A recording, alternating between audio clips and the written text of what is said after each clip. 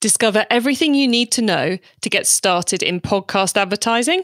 And yes, it is a form of influencer marketing. You're listening to the Keep Optimizing podcast to increase your traffic, improve your conversion rates, and grow your profits. Hello and welcome. I'm Chloe Thomas, host of this marketing-focused podcast. If you are not familiar with our format, each month we focus on a different marketing method like email or SEO or Facebook ads, and each week I interview a different marketing method expert to explore their latest advice for you. This month we are all about influencer marketing, and I promised you a curveball, and here it is. Whilst we call it advertising or sponsorship, in reality, doing a deal to have your product mentioned on a podcast is another form of influencer marketing. It's just one where the influencer is using audio channels rather than social media or blogging. At first glance, it can seem a complex and difficult space to get into, but in reality, running a podcast advertising campaign is considerably easier than running Facebook ads. No, it really is, and potentially far more lucrative. Our guest is going to take us through all the key things you need to know in a moment, but before we meet her, please do check out our sponsors. This podcast is brought to you by Klaviyo, the email and SMS marketing platform that helps you send messages like an e-commerce expert, even if you're just getting started. Create your free account at klaviyo.com/masterplan. That's KLAVIYO.com/masterplan. Today, I'm chatting with influencer marketing expert Heather Osgood. Heather's been in marketing for a couple of decades and for the last 5 years has been specialising in podcast advertising at True Native Media. There, she and her team connect brands with independent podcasters to create great stories and ultimately drive sales. Frankly, I cannot think of anyone better to give us the 101 on podcast advertising. Hello, Heather. Hello, thanks so much for having me on the show today. I'm excited to be here. It's great to have you here as someone who funds pretty much her entire business through podcast advertising. I'm always happy to be spreading the word to other potential advertisers. Obviously, I'm not sure anyone listening is interested in sponsoring my show as they're retailers, but it's going to be really good to kind of show them just how straightforward a marketing platform it is, because I think people think it's as complicated or as scary as TV ads, and it very much isn't. So before we get into all of that, Heather, how did you get into influencer marketing, this world we inhabit? Yeah, so I started my career actually in radio and newspaper advertising. And then I had a trade show production company for about 10 years.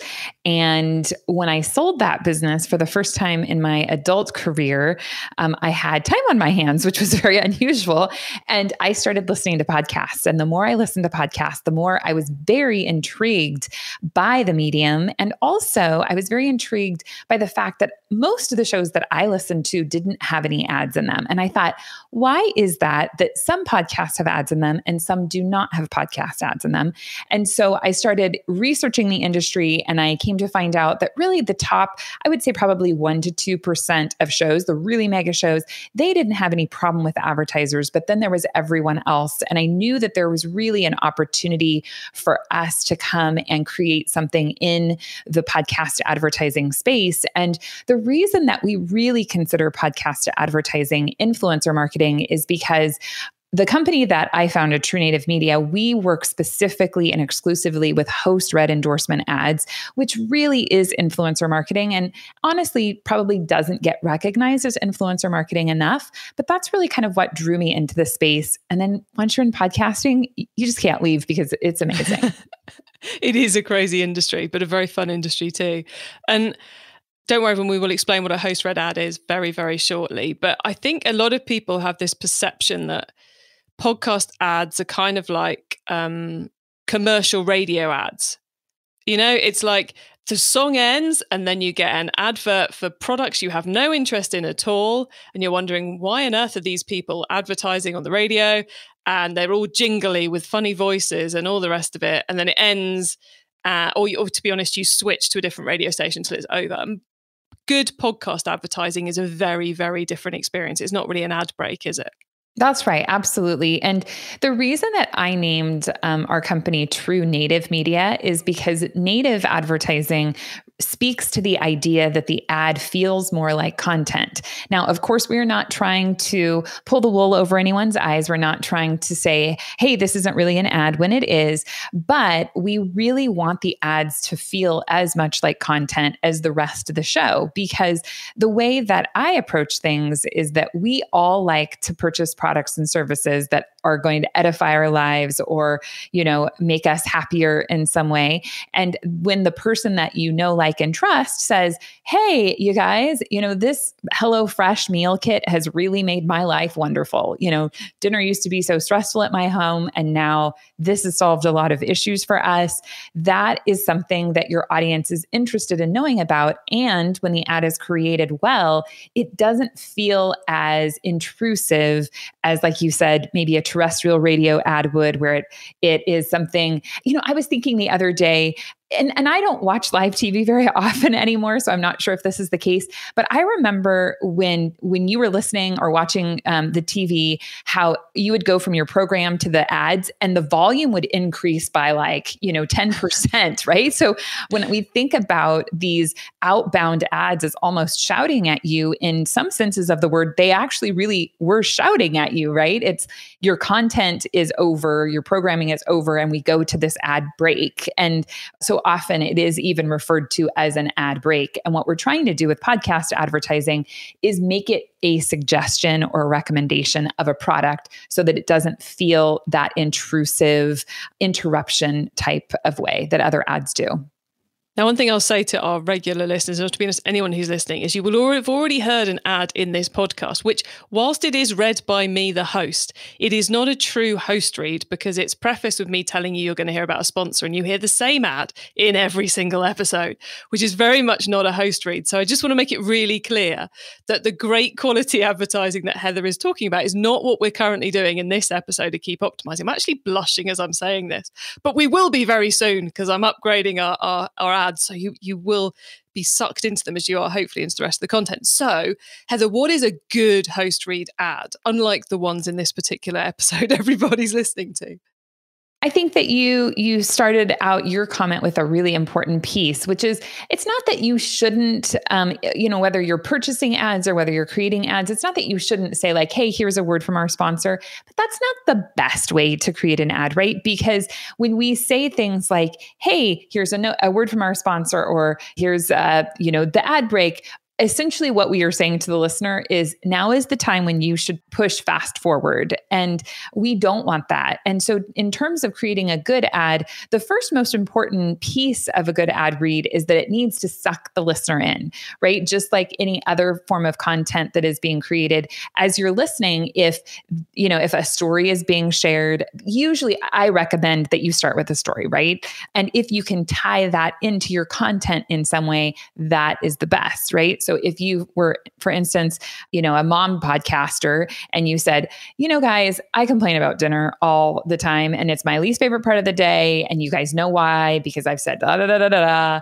And I cannot believe how much easier my dinner has gotten. And so, depending on, just sticking with the same example that I was using, depending on the way that the host is able to construct a story that really pulls the audience in, that is the first pivotal piece, is to get people to listen. Now, we can talk about different ways and different strategies to get people to listen to the podcast ads based on placement, but content of the ad is really important. So you want to make sure that it's starting with something compelling that is going to get people to listen. And then next, you really want that personal endorsement piece. And, we've got different products out there. We're advertising a life insurance company right now. The average host isn't actually going to have signed up for the life insurance policy. So not every product is one that works well for endorsements. But if you're an e-commerce business and you sell a product, make sure that host has gotten the product and that they also like the product, because not everyone is going to love the product that you have. So we want that endorsement piece of, hey, this is what I like about this. This is how this has made my life better. And then you get into any of those unique selling propositions. So what about this product is different? What makes you stand out? And of course, you want the host to make sure that they mention those. Next, you would want a call to action. So in terms of a call to action, we would be looking at what is going to compel someone to actually make a purchasing decision. And then, of course, you want to give them some specific link, promo code that is going to allow you to track the results. So those are really the components of a good ad. And the brilliant thing about that, which some of the listeners will have worked out, but some of you probably haven't because it's not totally obvious, is that as the advertiser, you don't have to provide the advert, do you? It's not like you have to write this for them. Give them some product, give them some bullet points, and your podcaster, your influencer, does the work for you. So it's not very labor intensive for the retailer, is it? No, it's not. And, gosh, in my past experiences of working in different mediums, creating an ad, proofing an ad, making sure that everything is on point, that in and of itself can be a lot of work. And really what we're trying to do with podcast ads is create as authentic and organic a listening experience as possible. So not only do you not have to put the work in, I recommend that you don't, because what happens is that when advertisers send scripts to hosts, then the host is like, oh, they want me to read this. I'm going to read it. I can do that. That's easy. I don't have to put any energy into it. And that's not what we want, right? We want the ad to come from them. So it's really important that you be as loose with the guidelines that you give a podcast host as possible.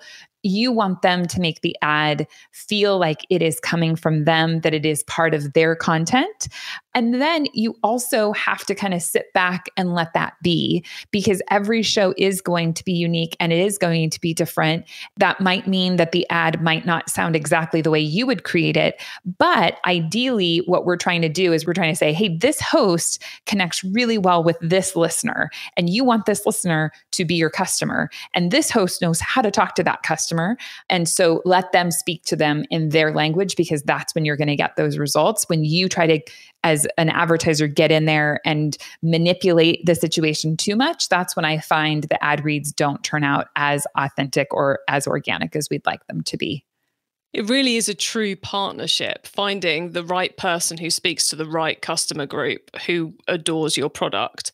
And then it can work super, super powerful. So let's cover off a couple of the key big questions people have, which is, how long should they run ads for? Is this like we do 2 episodes and it's all good, or do we need to run for longer for a good quality test? It really, I would say, does depend on the type of ads that you're running. So in the podcast space, there are 2 different types of ads. There are embedded baked-in ads, and then there are dynamically inserted ads. So a baked-in or embedded ad means that the ad is going to be within one episode. So let's say you purchased an ad in episode 100. When that listener listens to episode 100, they will hear the ad. If they listen to episode 99, they will not hear the ad. And if they listen to episode 101, they will not hear the ad. It's just in that one episode. The value of that is typically it's going to stay in there fairly indefinitely unless the host goes back at some point and strips the ad out. So that's an embedded ad read, and it is different than running dynamically inserted ads. Now, dynamically inserted ads are inserted into a full catalog of shows electronically. So we might have a show that has, let's say, 500 episodes, and then you would look to a time period. So you might say, for the month of January, anyone who listens to this podcast, to be at a current episode or a back catalog episode, is going to get served the ad for your product. Now, one of the things I always like to bring up is that dynamic insertion definitely can and should be done with host read ads. So it really shouldn't feel like a different experience from the listener's perspective. So it really does depend on how you are running ads, because with dynamically inserted ads, you're going to have a much higher frequency than you will with those embedded ads, right? So let's say that you have a show that's getting 10,000 downloads per episode in a 30-day period. You might, in that case, get in front of roughly 10,000 people. But if you're only running, let's say, 3 ads, 1 per month, it's going to take you probably 4 months before you really see any results. Whereas with dynamic insertion, if you run for a 4-week period, that means that and instead of 10,000, maybe you're getting 50,000 impressions over a 4-week period. Then you have the ability to create a much greater frequency much quicker than you do with the embedded ad read. So it really depends. And one thing to know going in is that most shows are set up to do one or the other. So it's not something that you as an advertiser can choose. If you decided that you really wanted to advertise on Joe Rogan's podcast, Joe Rogan is doing dynamic ad insertion. So that's what you have to do. You don't get to go to Joe and say, I'd rather do embedded, please. So it just depends on the type of show that you're choosing, not the type, but the show that you're choosing and what they're set up for. But we do want to make sure that you are looking to get, I would say, at least a 3 impression frequency with an audience member. Obviously, we all know and have heard a bazillion times that you need 7 to 10, impressions on someone before they're going to make a buying decision. I tell people it depends a lot on how well known your brand is. If you have a brand new e-commerce business, or if you have a brand new product that no one has ever heard of, you're going to need a higher frequency than someone who is, like Match.com, for instance. They have 98% brand recognition in the US, so they don't need to run as many ads to get the same kind of impact. But I would say I personally wouldn't run less than like a 3 frequency test. Got it. Okay. And then you mentioned earlier about advert positions in the episode, because there's a lot of different terminology for this that people use. So could you give us a very quick guide to where adverts might appear? Sure. So the terms you'll hear in podcasting are pre-roll, mid-roll, and post-roll, which are all very self-explanatory. Pre tends to come at the very beginning of the podcast. Sometimes that's the minute you push play, it'll run. Sometimes it's within the first bit of content. Mid comes within the content of the podcast, and then a post-roll usually runs at the very end of the podcast. I don't ever recommend people run post-roll ads, because not many of us are going to say, oh, the podcast's over, but there's an ad I can listen to. Let me stick around and listen to the ad, right? So I don't recommend, especially if you've not done podcast advertising before, that you start with post-rolls. The recommendation typically is a mid-roll ad. And the reason that that's a recommendation is because most people, when they're listening to a podcast ad or podcast, they're going to be engaged in doing something else, whether that's exercising or housework or commuting or what have you. And they are less likely, because they probably aren't holding the phone in their hand, to push fast forward. Whereas if you push play and the first thing you hear is an ad, then you're more likely to fast forward through it. Now, again, getting back to what we talked about on good quality ad reads, if you push play and you can't tell the ad is an ad for, a few seconds, that's also a plus, right? But yeah, mid-roll ads tend to be the best placement, especially if you're starting out. Pre-rolls certainly aren't bad either, but I would not do a post-roll. Got it. And you will often find, certainly in my experience, that podcasters will add a post-roll option to their advertising, just to suck up any extra budget you've got. I shouldn't say that on the podcast, but it's often you've bought the mid-roll. Would you also like the post-roll, just for an extra bit of cash? So just because they're often the cheap one doesn't mean it's a good place to start with your testing. That is what we're saying. Yeah. So when we talk influencer marketing more generally, we talk about running a test campaign where you identify between 5 and 10 influencers to run a small test with. You're not going to start with Joe Rogan. You're going to start with a selection to see who works with, and then work with those again in the future. Is it the same with podcast advertising? Is that a good way to start? Absolutely.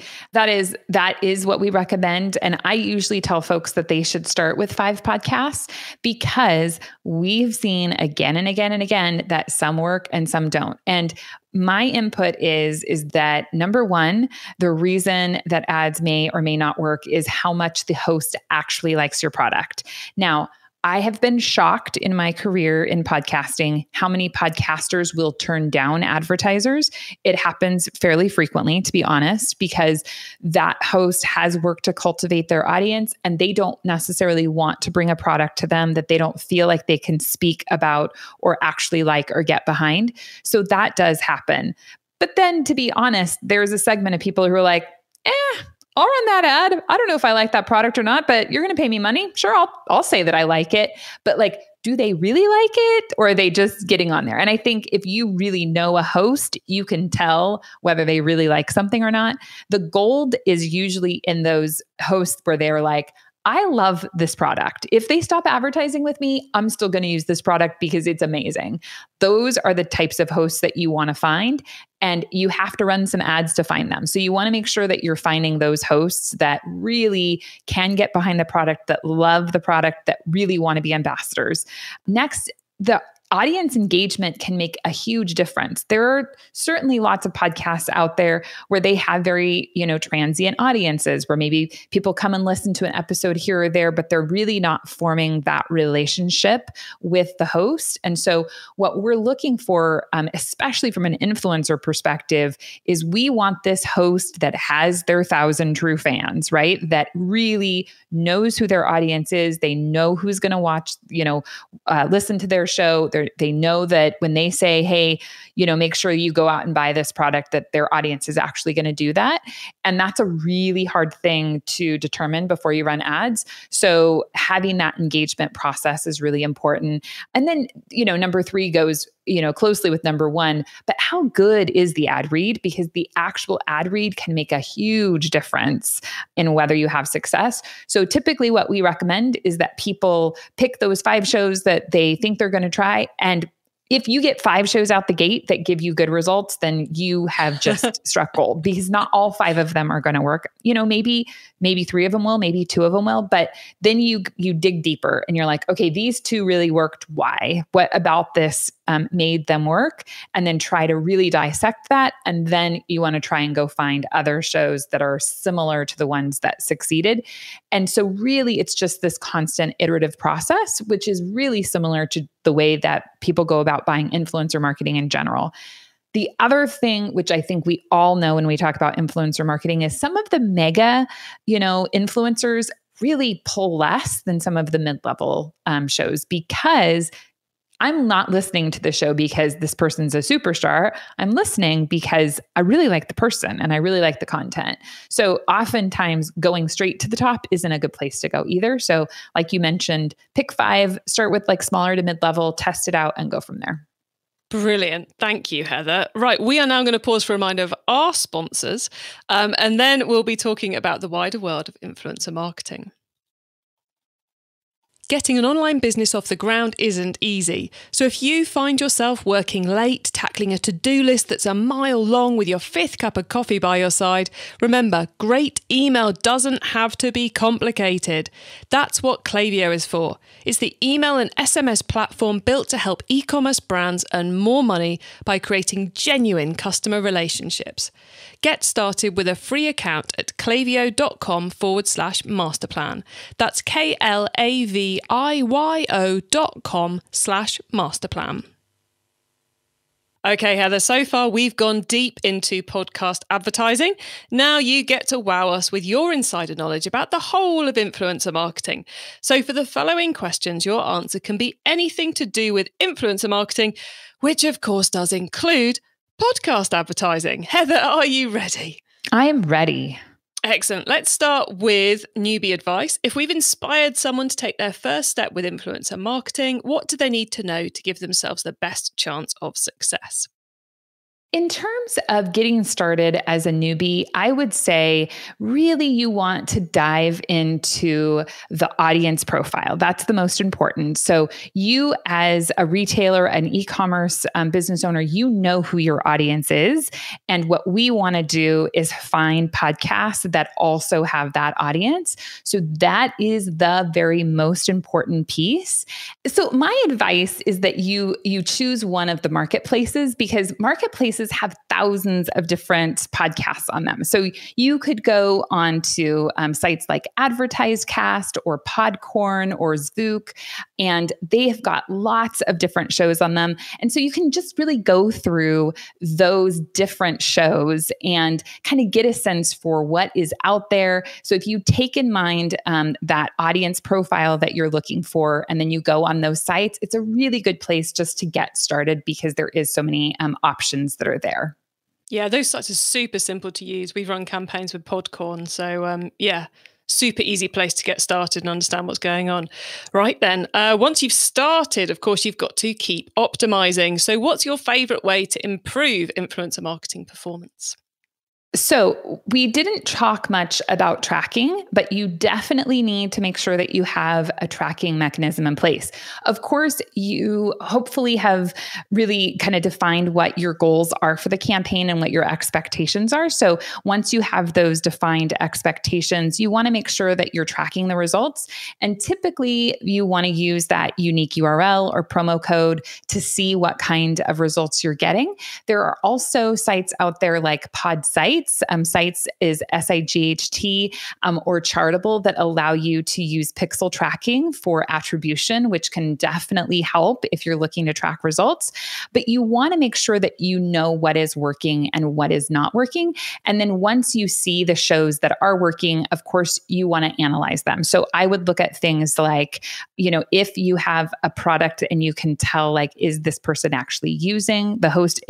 Are they using the product? How good is the ad read? When you listen to it, do you think, oh yeah, I would want to listen to this. This sounds like intriguing, or does it fall flat? And also, if you're able to analyze where on your website that traffic is entering in. So I talked with a brand the other day, and she mentioned that, based on their tracking URL, they're able to see when that person comes to the site, which products they're going to and which products they're looking at. So if gosh, all of the leads that are coming in from the Best Life podcast, they all gravitate toward, our fuzzy socks, then tell that host to talk about fuzzy socks, right? So if you want to get down and dirty and really look at different elements, that's a very good way of going about it, is just analyzing the ad, analyzing the performance, and then analyzing what people are purchasing through that podcast. In many ways, it's very similar to what the process you go through with Facebook ads in terms of, this one's working. How do we make it do more? Let's improve the creative. Only you're having to give that feedback to your podcast host of choice, or rather than tweaking the targeting, you're tweaking your podcaster selection. But it's very much the same process to go through. It's just you have to have a conversation rather than create a new graphic. I'm so glad you mentioned that, because podcast advertising works. We know that it works. Does it work 100% of the time? Of course not. And so your job is to optimize its success. And that's all about testing.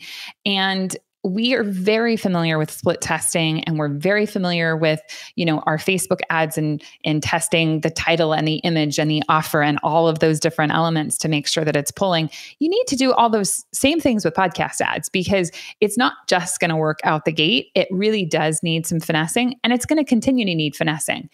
The best part, though, is that it can pull in really great results. So if you are willing to put in the work to do that, you'll get really good returns on that work.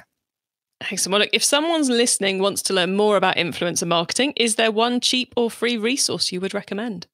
Yes, we have a guide actually on our site that you could download that would lay out our recommendations for podcast advertising buying. So if you go to truenativemedia.com, you will find that guide there.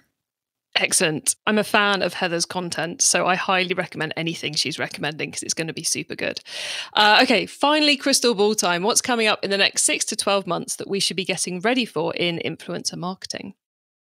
I really believe that as it really pertains to podcast advertising in particular, programmatic or pre-recorded ads are becoming much more popular in the space. And so now is the time to really optimize on those influencer marketing ads that are happening in the podcast space, meaning we know that this host is actually going to try the product and they're going to talk about it. So I say that now is the time to get in and get the influencer marketing aspects of podcasts going for you, because as we get more and more of these pre-recorded ads coming into the space, what's going to happen is that the inventory availability for those influencer type ads is going to get smaller and smaller. That's one of the challenges with podcast advertising, is that there's limited inventory. You know, let's say a 30-minute to an hour-long podcast might only have 3 to 4 ad spots. And so you need to get in there. So I would say that today is the day definitely to take advantage of it and build those strong relationships so that you can really, continue to maintain them with the host. Yeah, I think the whole programmatic thing is going to be really interesting, especially when we sit in a podcast world where we hear the best results are coming from host reads and, properly integrated recommendations within content. And then in the world of programmatic, we have a lot of, kind of niche podcasters signing up to go, here's all my stuff. You can put ads in here. And then we just get random ads from big name brands coming in to target people with no connection at all to the content to listen to. I find it quite crazy that we're heading in both directions, but I love the fact you've twisted that into, actually, that means now's the time to get in so you can build the relationships, because there may be podcasters out there who are perfect for your audience, but who aren't doing so well on the advertising front because they haven't yet met you, and you could save them from the world of programmatic. Well, look, Heather, you've given us lots of food for thought, and hopefully we've inspired a few people to get going with pod ads. How do people who want to know more get in contact with you, and people who may want to get you involved in helping them get in contact with your business? So at True Native Media, we represent about 70 different podcasts. So whereas those marketplaces I had referred you to have thousands, we have a more limited, more curated list of podcasts that we represent and could help you place ads on. And if you are interested in that, you can head on over to truenativemedia.com and we would be happy to help you. I'm really active on LinkedIn, which is probably the best place to connect with me personally. If you're interested in chatting, I'm always happy to answer any questions that you have. Excellent, Heather. Thank you so much. Thanks for coming on the podcast and giving us such an interesting slant on the world of influencer marketing. Thanks. Thank you so much for having me. It's been a great conversation. Well, guys, there you have it. A whistle-stop tour through the world of podcast advertising and why it's so similar to influencer marketing. I thought Heather really explained it incredibly well there. If you're going to have a go with podcast advertising, treat it as you would any other influencer campaign. So you're looking for a number of influencers / podcast hosts who you think have the right audience for your product. And then it's about giving them the bullet points they need to create those brilliant high quality host read ads to get their listeners into your product. And it's certainly not a case of one episode and boom, there go your sales. You really do need that repetitive part to get it working. And I would totally agree with what Heather said about a great place to start off is with the marketplaces. You will learn so much just running a small campaign there. And by small, I mean £1,000, $1,000. Just as a learning exercise, you will learn so much that will help you really construct bigger campaigns in the future.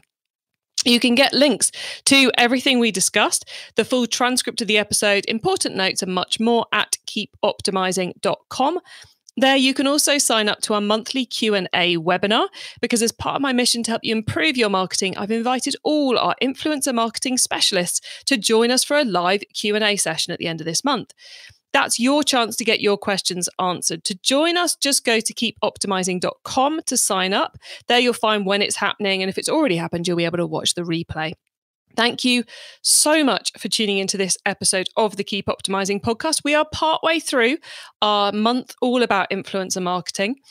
So do have a listen to the episode that's already live and the ones that are coming up, where we'll be kind of getting into the more traditional side of influencer marketing. And if you know anyone who is currently trying to get their influencer marketing better or about to take those first steps, do let them know about the show, because I produce it to help as many of you as possible to improve the performance of your e-commerce marketing.